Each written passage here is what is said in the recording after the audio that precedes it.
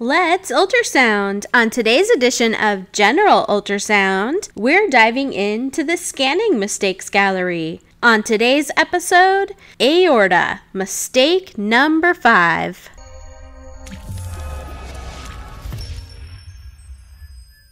Mistake number 5 when imaging the aorta is pitfalls when measuring the abdominal aorta. First, let's talk about the sagittal plane. The green measurement is a correct measurement. This is an outer wall to outer wall AP or height measurement, which is a vertical measurement on the ultrasound image. The yellow measurement is an incorrect measurement. This is a measurement measured from on the wall of the aorta to the outer wall of the aorta. And this shortens the height of the aorta. The orange measurement is also incorrect. This is an inner wall to inner wall measurement, which also shortens the height of the aorta. The red measurement is also incorrect, mistaking reverberation artifact or gas along the anterior wall of the aorta for the actual wall of the aorta, which also artifactually shortens the height of the aorta measurements. And the blue measurement is also incorrect. In this measurement, the calipers are not placed so that the measurement is 90 degrees perpendicular to the vessel walls.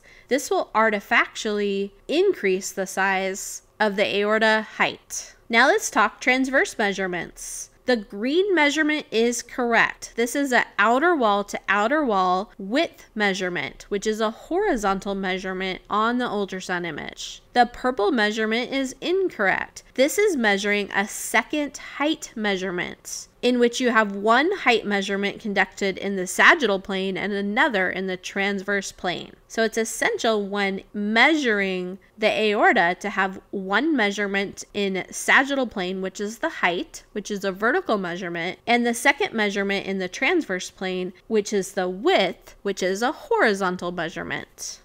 Continuing along with mistake number 5 when imaging the aorta, and this is aorta measurement pitfalls. And specifically, it's important to talk about the common iliac arteries, since these often can be slightly oblong in shape rather than a true round shape. They can be more challenging to measure. You want to measure the longest lie of the common iliac arteries, and this is their longest length, while you're keeping true to horizontal plane. And you want to measure outer wall to outer wall. And it's better to extrapolate a wall and measure a slightly larger measurement than measure inner wall to inner wall because the wall is not visualized. This underestimates the aorta size. If the measurement starts to become too vertical in nature, then shorten the measurement slightly to ensure the measurement is in keeping with a horizontal plane. The green measurements at the top of this diagram are correct measurements. They are measuring the longest lie of the common iliac arteries while a horizontal plane is still being maintained. The orange measurement at the top of the diagram is incorrect. In this measurement, the longest lie of the common iliac artery is not being measured, which artifactually shortens the measurement. In the bottom diagram,